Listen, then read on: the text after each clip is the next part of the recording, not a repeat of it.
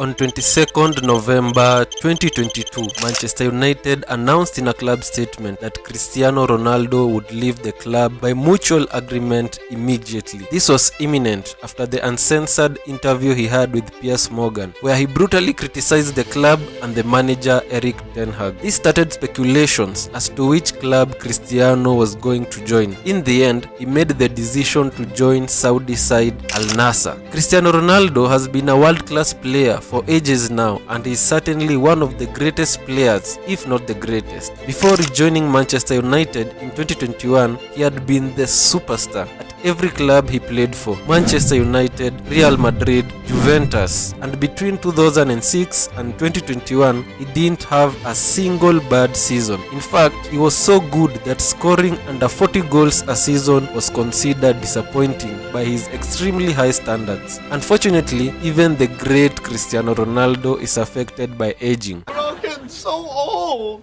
Why are you doing this to us? And seemingly, the aging process hit him quite hard in 2021. While his comeback season at Manchester United wasn't by any means terrible, it became clear to everyone that Ronaldo wasn't the same player he had been before. He wasn't as productive as before, he wasn't as rapid, and even his style of play had changed massively in just a few years. After the disappointing 2021-22 season, Ronaldo wished to leave Manchester United, but not a single European top club wanted to sign him. Ronaldo was getting older, and most clubs were no longer willing to sacrifice their system of play to suit 37-year-old Ronaldo's style. Ronaldo has a big ego, and above all else, he cares about his legacy. He wants to be remembered as the GOAT who wasn't mediocre at any club. The 2022-23 season at Manchester United was an absolute nightmare for Ronaldo, and even his World Cup performances were poor. To make matters worse, his eternal rival Lionel Messi won the 2022 World Cup, and in the eyes of many football fans, Messi had finally settled the GOAT debate by winning the tournament.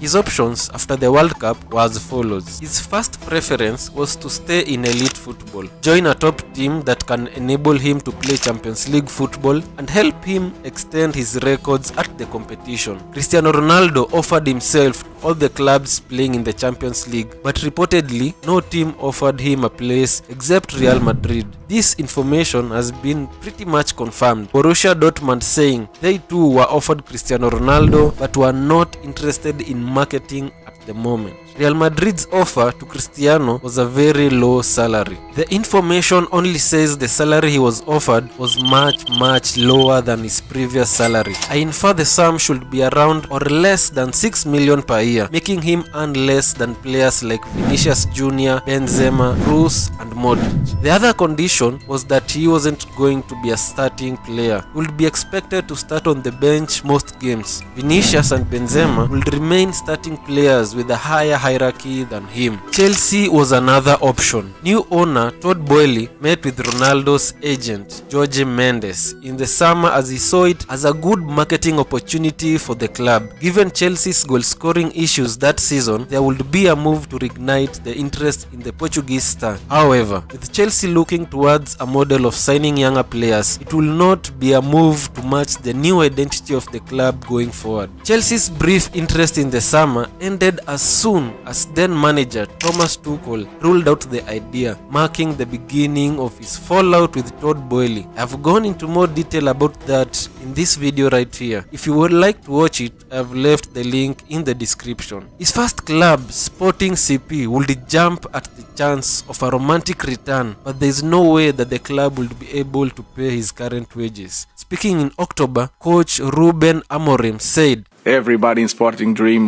with the return of Cristiano, but we don't have the money to pay his wages." But a club that would have been able to pay his wages was PSG. But then they had Lionel Messi, Kylian Mbappe, and even Neymar in their squad. Germany is one of the two big European leagues that Ronaldo has yet to play in. Bayern Munich could afford to take him on, and with Sadio Mane injured at the time, they could bring in a new attacker. Bayern could offer him a real shot at winning another Champions League trophy, as well as almost certainly landing him a Bundesliga title.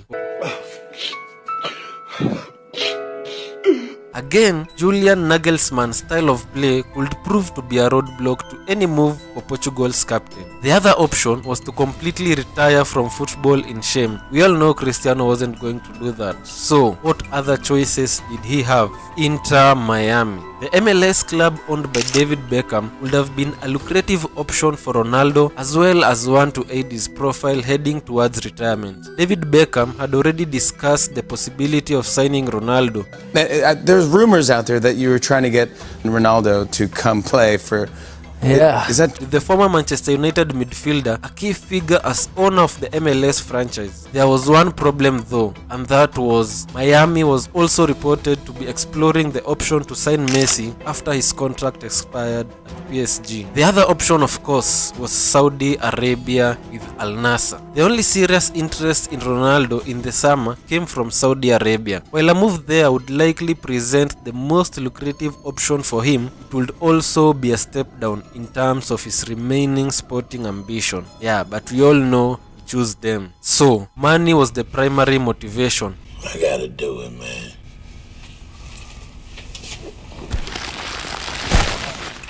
But only after he ran out of options regarding staying in elite football. With no good offers from Europe, Cristiano would have to leave elite football. Being the huge fish in the Saudi pond is a lot more appealing to his ego than ending his career as a journeyman in Europe, and furthermore, they were paying him the most. Cristiano has always prioritized salary above anything else when it comes to his contracts. It seems to be a motive of pride for him. We recall that he left Real Madrid because he had made an ultimatum to the club requesting a higher salary to match that of Messi, else he would go. Real Madrid couldn't have realistically matched Messi's absurd salary at the time, so they let him go. It's not to say that he only thinks about money, but it seems to him that the salary is an indication of how much the clubs and the people value him, so his pride won't allow him to take a lower salary. Out of all the offers he received from outside of Europe, he seemed to have picked the highest. He's old and looking for a place that will overpay him at a point in his career where he can't get top dollar at any top league or club. In his last couple years in Europe, he had less than stellar performances, with many believing that he had a negative impact on the team. The only challenge for Cristiano would be Saudi cohabitation laws. Saudi laws strictly prohibit unmarried couples from living together. Cristiano and his girlfriend Georgina are not legally married, but they knew the secret to convince their man was to make him feel important, so they decided to bend the law for him. Saudi made an exception for him to live with his girlfriend and kids, him and only him.